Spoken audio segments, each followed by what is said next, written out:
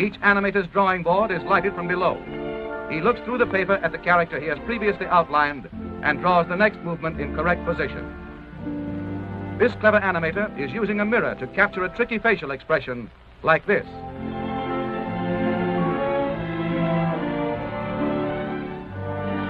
Let's move along to the test camera department. Here the animator's rough drawings are photographed in sequence, one at a time. This film is developed and returned to the animator, who checks to see how good it is by running it in a small projection machine called a moviola.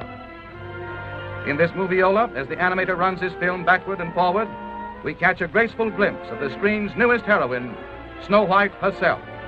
Now we're in one of the studio projection rooms, where Walt and his staff study the rough animation of a sequence about the 7 lovable little dwarfs. Then they painstakingly trace every line of every drawing in ink, following exactly in every detail the original animation drawings. Now the picture moves into its final stage, color. In the studio paint laboratory, all colors used are made up from secret formulas. Expert chemists develop more than 1,500 different shades of color for Snow White and the 7 Dwarfs.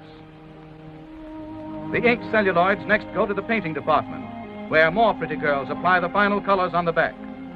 Snow White and the 7 Dwarfs require 250,000 celluloids painted like this one.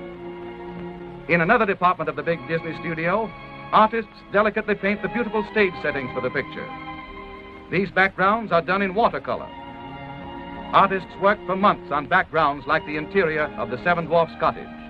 Here the operator puts a Donald Duck celluloid on top of a background as the overhead camera exposes one frame of film.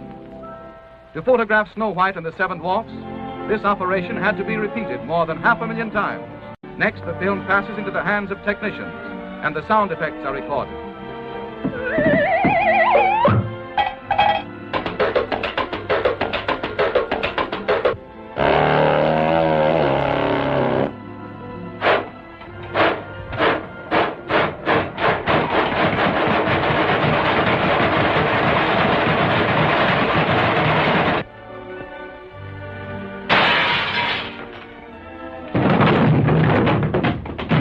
Finally, a symphony orchestra records the musical score, the hit tunes that will thrill listeners the world over.